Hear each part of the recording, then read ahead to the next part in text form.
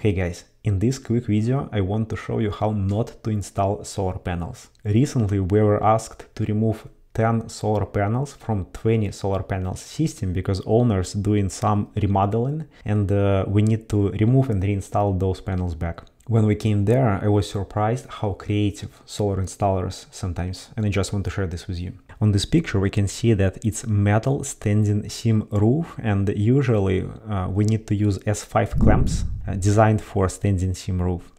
But installer didn't have this, and they did use two L foots connected together with a bolt which is holding to standing seam. Which is, of course, this L foot is not designed for this kind of purpose, and then they did use another L foot right here to attach two rails. Then here is Iron Ridge XR100 rails, and when they did use mid clamp here but missing end clamp, and over the time, because panels might shift during wind or when it's hot or cold, this bolt can get loose. If we take a look at this picture, we see same idea here with the two L foots and third one connecting rails, and we're missing end clamp at all here. Panel is holding right now on 3 points, and one of them missing end clamp, so maybe it's gonna fall soon. Then on this picture we can see that this is in-phase microinverters, IQ6 version, and a few microinverters just hanging on the roof. And it did happen because looks like installer didn't have correct Iron Ridge bolts to connect microinverters to the rail, so they just used self-tapping screws, and looks like they over-torqued them, so half of these bolts were broken. And here's why microinverters just hanging on the roof. Then right here on this picture we can see that we have trunk cable, and because it's microinverters we have AC current in those trunk cable. And it was connected with a junction box using PV wires.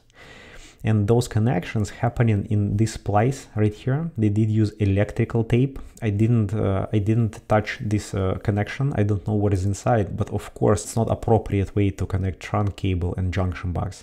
First we need to use in-phase cable to run the junction box and in-phase connectors. So this is safety hazard. Over the time when water is going to get into this connection, it can start leaking AC current onto the rails and onto the roof. Hopefully circuit breaker will trip, but here's what we have. And if we check this video, we can see that this clamp, it's holding as of now, but it's bent a little bit, so it might fall off soon. And here's just connection they did use.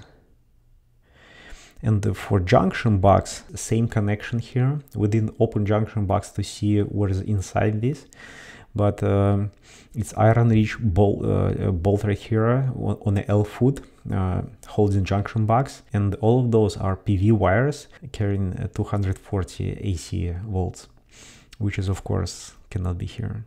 And we can see as well that end clamp is missing right here. If you're asking installer to install system, make sure they do have correct materials. Alright guys, thank you for watching, and I will see you in the next video.